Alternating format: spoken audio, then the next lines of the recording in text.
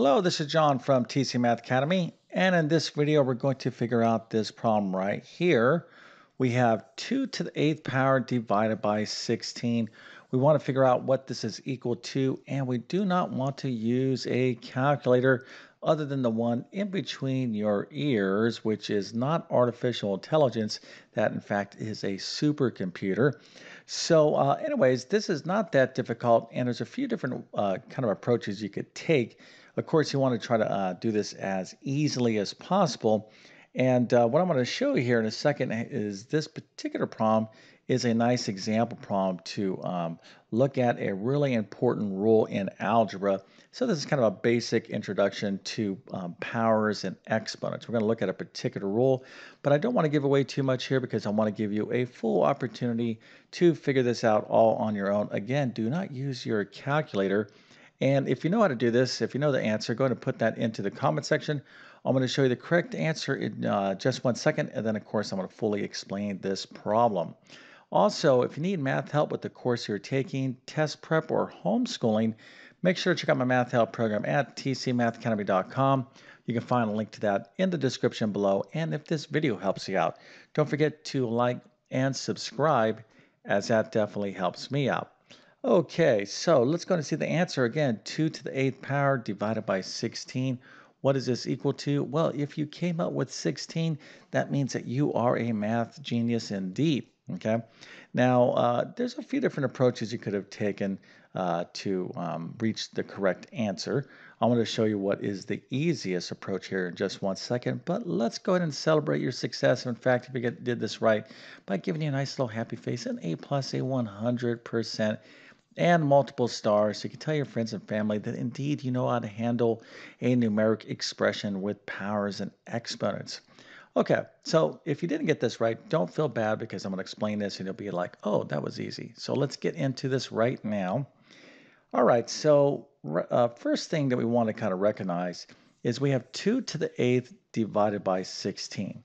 Now, of course, this is a division problem, but this is also a fraction problem. Fractions are, in fact, division problems, if you will, because we're taking a numerator and we're dividing it by a denominator. So what we want to do, and you don't have to do it this way, but I'm going to suggest that you do, is rewrite division problems or be able to think of division problems as fractions. Okay, so this would be the numerator and the 16 would be the denominator. So 2 to the 8th divided by 16 or 2 to the 8th divided by 16.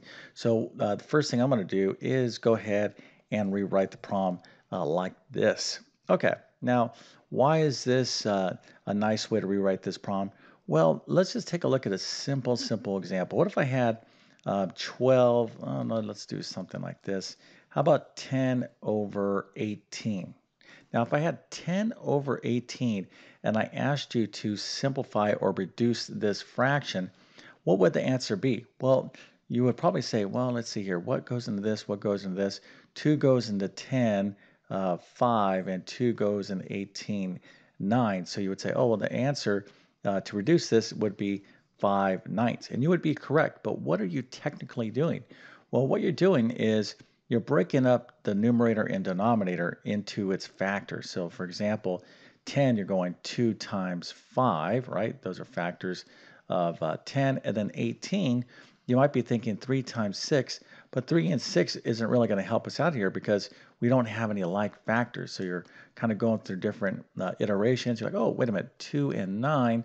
That's nice. Now, why did your brain do that? Because right here, we have a 2 in the numerator and a 2 in the denominator. This is what we call like factors. We could cross cancel these guys, and we're left with the answer, okay, 5/9. So if you really know how to reduce or simplify fractions, this is what you're doing. Now, you may not be thinking about it in those terms, but that's exactly what you're doing. You're looking at like factors amongst the numerator and denominator to simplify.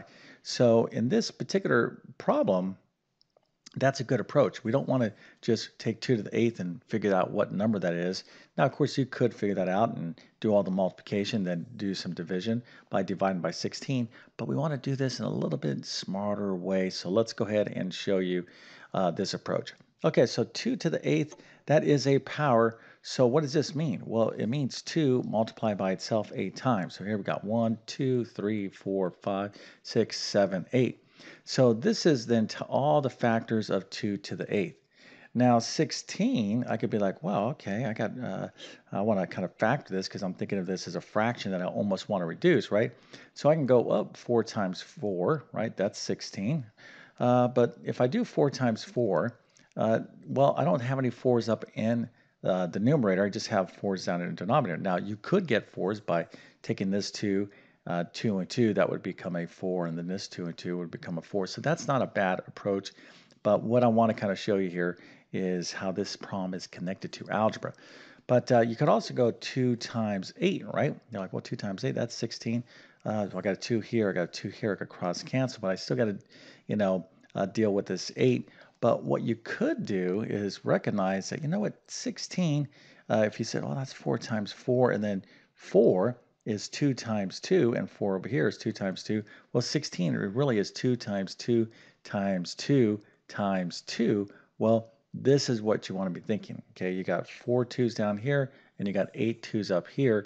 And now with this setup, it's quite easy to simplify this problem, right?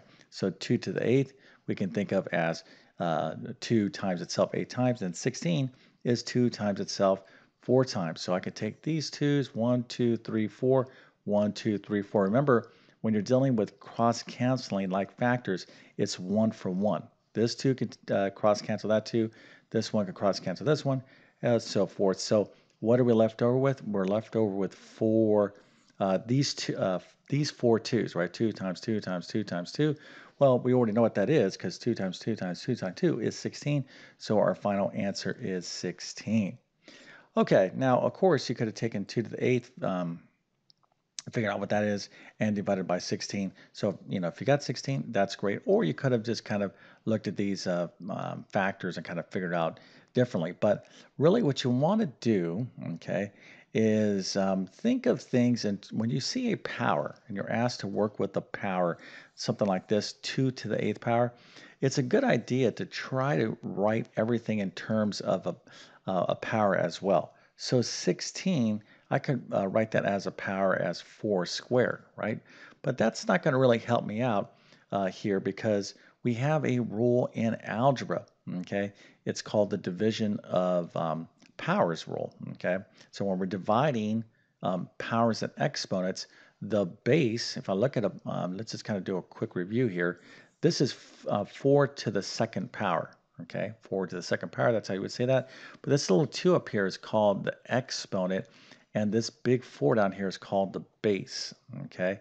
The entire thing is called a power. So this is 4 to the second power, but the parts of the power is the base and the exponent. So there's a rule that states that when we're dividing powers and exponents, if the bases are the same, then all we can do, or all we need to do is subtract the exponent. So what we want to do is think of 16 here, okay, not as 4 squared, although 16 is indeed 4 squared. We want to think of this as 2 to the 4th power, okay, because here now we have the same bases, okay, so this is 2 and this is 2. And then now what we can do is simply subtract the exponents. This is the rule in algebra, right? Matter of fact, I'll write it down here formally. So if you're not familiar with this rule, it's only one of the rules that you need to know. It's a to the m over a to the n. It's division of powers, okay? And here, this a and this a are indicating that these powers have the same base. And so the answer is a to the m minus n, meaning that we subtract exponents. So I can just look at this problem like, oh, 2 to the 8th, oh, 16 is the same thing as 2 to the 4th. So now all I need to do is subtract away 4 from 8, or 8 minus 4 is 4, right? So that's my new exponent, or 2 to the 4th, which of course is 16. Okay, so again, a couple different approaches you could take to solve this problem. But I want to connect this to algebra because algebra is connected with arithmetic. Math is just one big continuum, all right? So for those of you that are like, oh, I already finished elementary math. I'm in middle school, or, I don't need to remember elementary math, or middle school, I don't remember that. I don't need to, recall that because I'm in high school math, I do, algebra and stuff. No, math is math. It's all interconnected, and you need to kind of, keep your previous skills. So what you learned in elementary school, middle school, high school, you cannot, just like learn a skill and then forget the skill. So that's why it's important if you're struggling with something in mathematics to get help for it, right? Math is just learning one, skill at a time. So if you need help with basic math, I want to suggest checking out my Math Foundations course. You can see, or you can find a link to it in the description below as well. If you're in pre-algebra or algebra, I'll leave links to those courses as well. But hopefully this little video helped you out. If that's the case, don't forget to like and subscribe. And with that being said, I definitely wish you all the best in your mathematics adventures. Thank you for your time and have a great day.